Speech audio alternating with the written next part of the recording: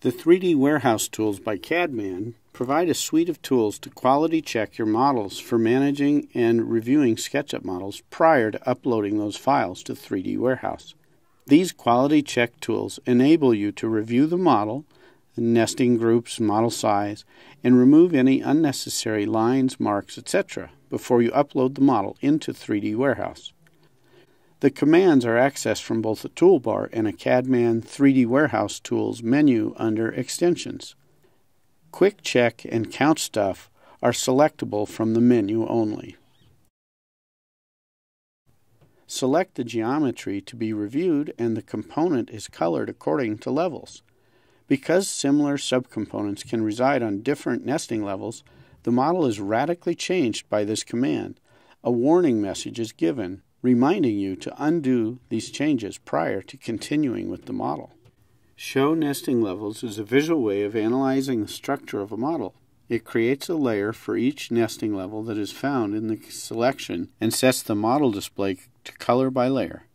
The layers use familiar AutoCAD colors. Red is 1, yellow is 2, green is 3, cyan is 4, blue is 5, magenta is 6. There are the new color layers, each one used by a part of the selection. Undo the changes and the level layers get removed. You need to turn off color by layer to get to normal display modes.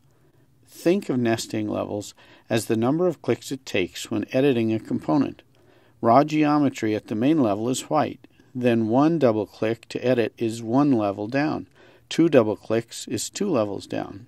Another double click is 3 levels down, and so on. Show nesting levels helps you to review a model's construction with an eye towards simplicity for an end user to edit the product and change it or paint it. It is best to keep all main parts of a component at the first or second level down, red or yellow. Here the lamp is yellow because it has subassemblies, one for the shade and one for the body of the lamp.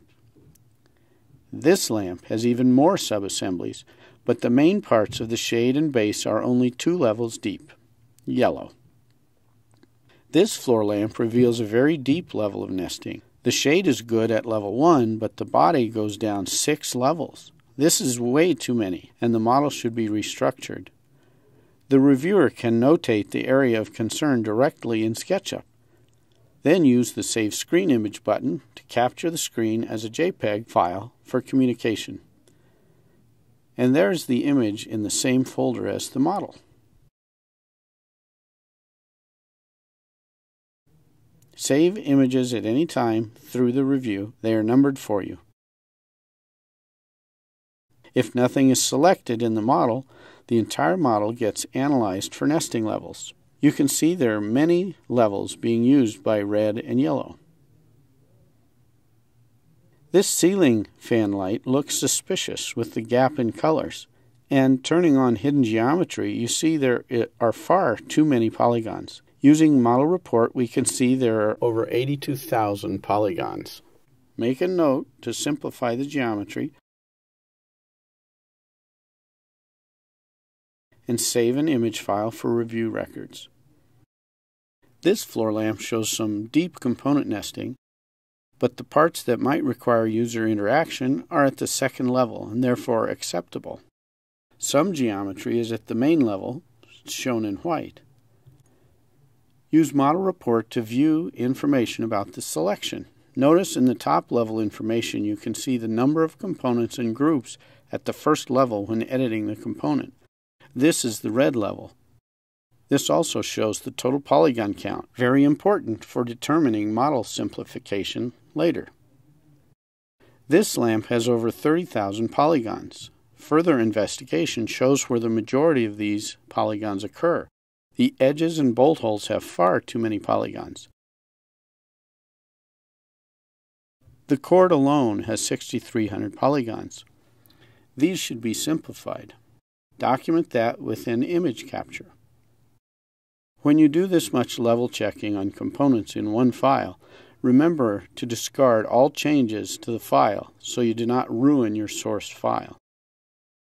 Product models can appear just fine, but when you turn on section planes and guidelines as well as text and dimensions, You see this file is not ready for upload to 3D Warehouse. The Quick Check menu item counts all these unneeded elements and highlights them for visual inspection.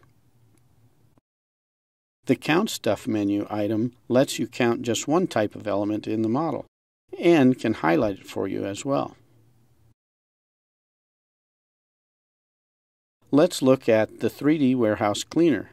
Opening the dialogs for Materials, Components, Styles, and Layers, the 3D Warehouse Cleaner lets you decide which things to delete from the model. The default is All Items. You are given a summary and you can see all the items disappear from each dialog, simplifying the model.